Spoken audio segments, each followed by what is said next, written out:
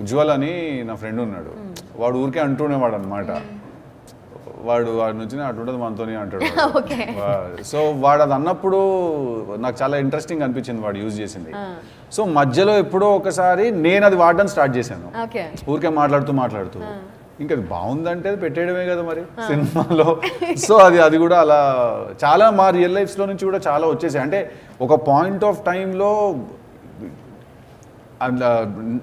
నేను టిల్లువా లేదా టిల్లు నేనా అనే లైన్ బ్లర్ అయిపోయింది చాలా ఒక పాయింట్ ఆఫ్ టైంలో. సో అంత Weaver last in the character and అంత వీవర్ యూనో అంత కన్జ్యూమ్ చేసేసుకుంది మా స్పేస్ని ఆ క్యారెక్టర్. సో మీరు మీ ఫ్రెండ్లో అట్లుంటుంది మనతోని అనేది తను రెగ్యులర్గా యూజ్ చేస్తున్నాడు అబ్జర్వ్ చేశారు. సో మీలో మీరు అలా ఒకటి రెగ్యులర్గా యూజ్ చేసేది ఏమైనా అబ్జర్వ్ చేశారా, are have you observe anything from Siddhu? తను అలా కంటిన్యూస్గా యూస్ చేస్తుంది. ఇప్పుడు నేనంటే అని యూస్ చేస్తూ ఉంటాను, అది ఆల్సో ఇట్ బికేమ్. సిద్ధు నువ్వేం పెద్ద మనోడు ఇట్లా పర్టికులర్ ఇది సిద్ధుతో ఎట్లుంటుందంటే ఈరోజు ఒకటి చెప్తాడు, సరే ఇదేదో ట్రెండింగ్లా ఉంది కదా అని చెప్పి వాడదాం ట్రై చేస్తుంటే రేపు ఇంకోటి వస్తుంది. అది అట్లా కన్సిస్టెంట్ ఒక దాని మీద ఉండదు, అది ఎప్పటికప్పుడు కొత్త కొత్త పదాలు తీసుకొస్తుంటాడు రోజుకి. ఆయన మాట్లాడితే కదా ఫస్ట్ మరి నువ్వు నా పరువు తీసేస్తున్నావు ఇట్లా.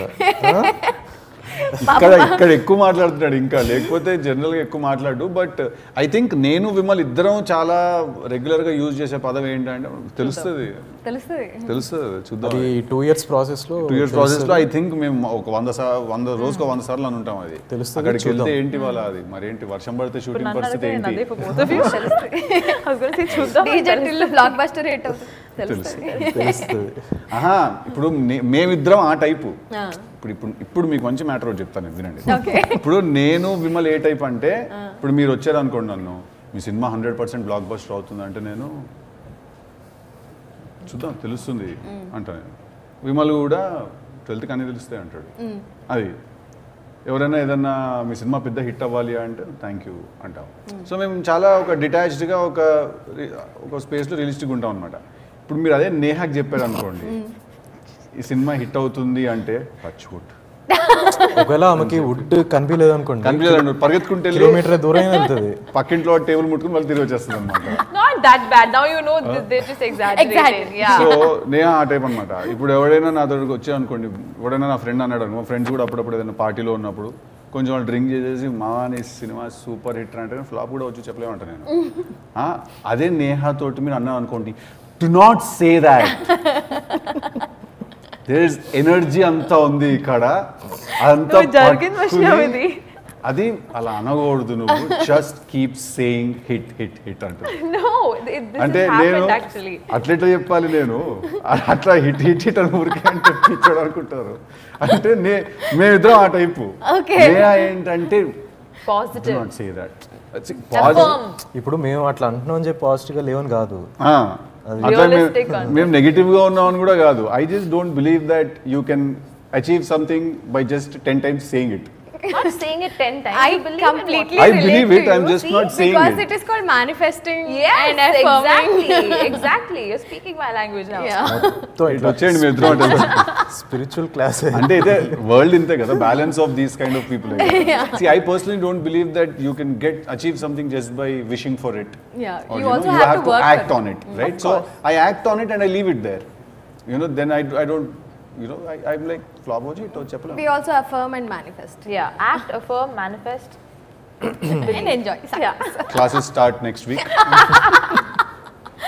Okay, with this spiritual class, that definitely nenu kuda on a positive note, DJ Tillu blockbuster hit avvalani. Thank you. Yes. Blockbuster hit, manifest, hashtag blessed. ఎట్లుంది తెలుసా, ఆ హిట్లర్ సినిమాలో హిట్లర్ హిట్లర్ అంటారు కదా, అట్లాగా కాదు. మధ్యలో కోపం తెచ్చేసుకునేది నేను చెప్పలేము, పోయినపోవచ్చు సినిమా అంటే do not say that loudly, but I'd like look at him and be like hit అని చెప్పు అంటే నేను నాలా ఉండడానికి భయం వేసేది నాకు అప్పుడప్పుడు. ఇలా అంటే అమ్మాయి కోపం తెచ్చేసుకుంటుంది ఏంటని కాదు, మాకేమన్నా don't break my manifestation అని మనం అందరం ఎవడి మేనిఫెస్టేషన్ ఎవడి మేనిఫెస్టేషన్ వాడిది కదా, నువ్వు నా మీద ఎందుకు మేనిఫెస్ట్ చేస్తున్నావు? మన ఫిల్మ్ కోసం. అవును, మన ఫిల్మ్ కోసం నేను నాలా చేద్దాం హిట్ అవుతుంది. Okay let's pass the energy now for buster. Yes. రా పొజిషన్ లోకి రా.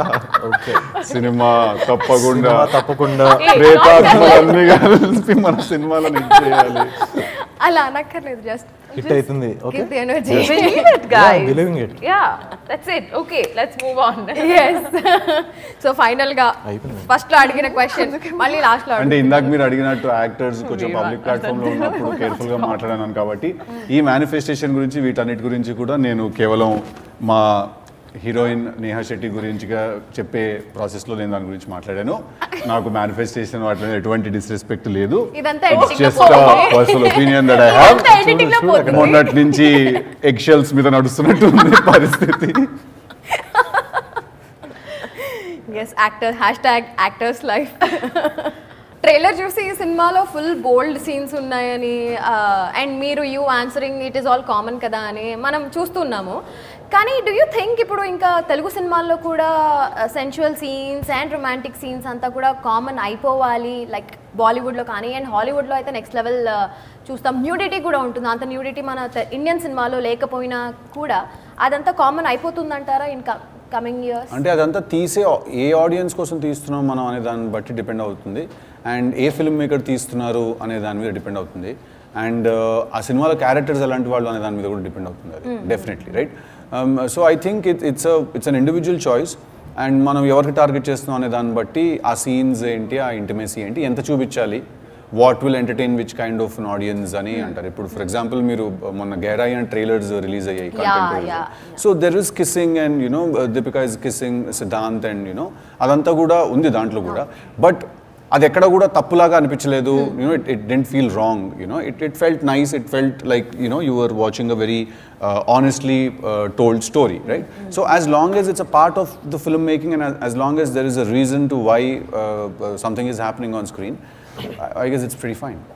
Okay, so talking about DJ Tillu characters, మీరు DJ, మీరు సింగర్. సో రియల్ లైఫ్లో ఎప్పుడన్నా డీజేయింగ్ ట్రై చేశారా? లేదు, I haven't. Never? Tried, no. I learnt a bit of DJing for this film.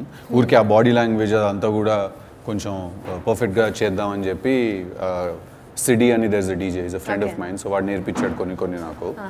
But that's about it, not డీజేడ్ or anything. కానీ కొంతమంది డీజేస్ని చూస్తే they are like moving, అంటే ఇట్లా మూవ్ చేస్తూనే ఉంటారు, కదులుతూనే ఉంటారు.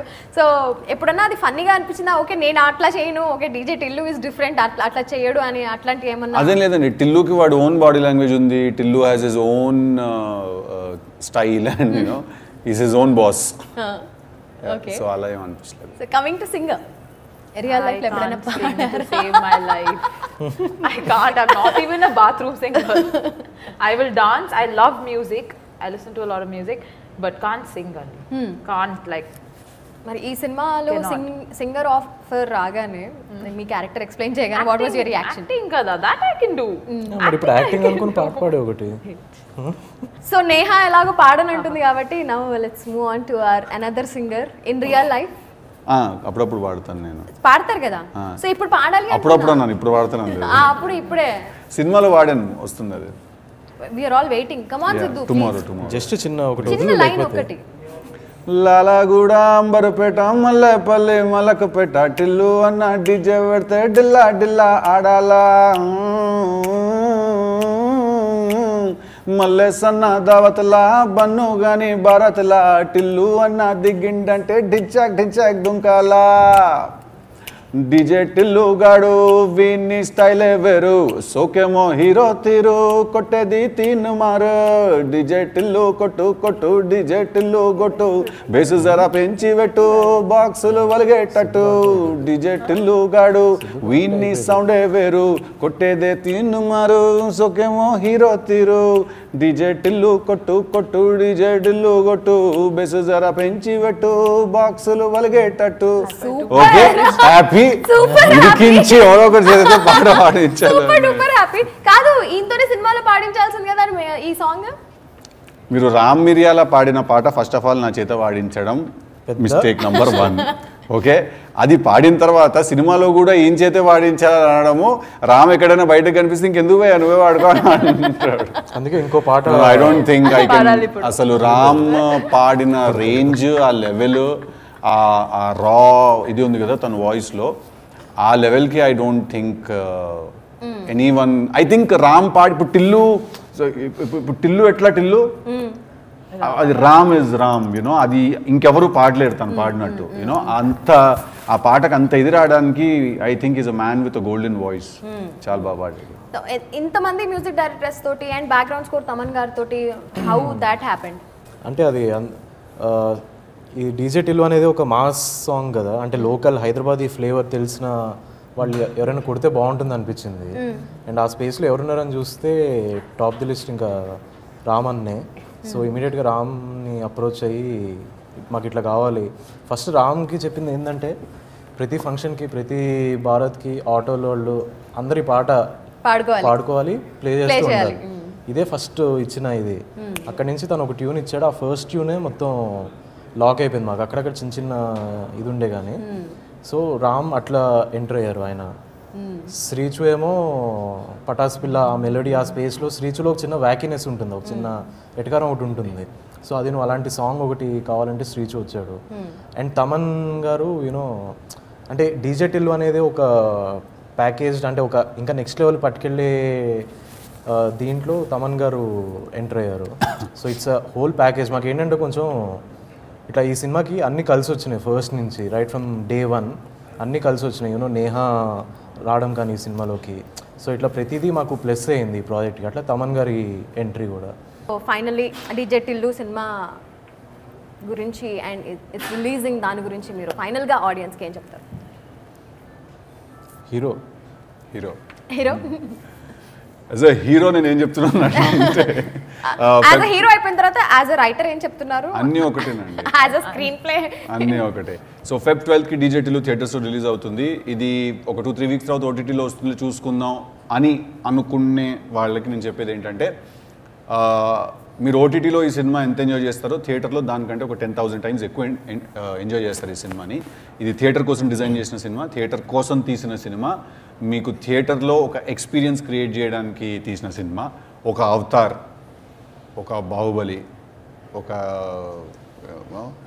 రాబోతున్న సినిమాలో కూడా ఒక పుష్ప, ఒక డీజే టిల్లు ఈ లెవెల్లో ఉండబోతోంది మా cinema. Wow, now you like this. Yeah, don't say that. చూడు ఆల్రెడీ ఇందాక నేను చెప్తున్నప్పుడు మీరు ఫుటేజ్ చూస్తే ఆల్రెడీ ఇట్లా scared that he'll say it, so I didn't do it.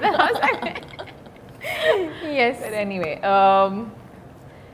Tillu craze చూడడానికి, టిల్లు మ్యాడ్నెస్ చూడడానికి రాధిక ఎందుకు అదంతా చేసింది ట్రైలర్ మీరు చూసారు. To justify all of that, to know why we have done all of that, please come and watch DJ Tillu on Feb 12th in the theatres wearing your mask. You all will have a laugh riot.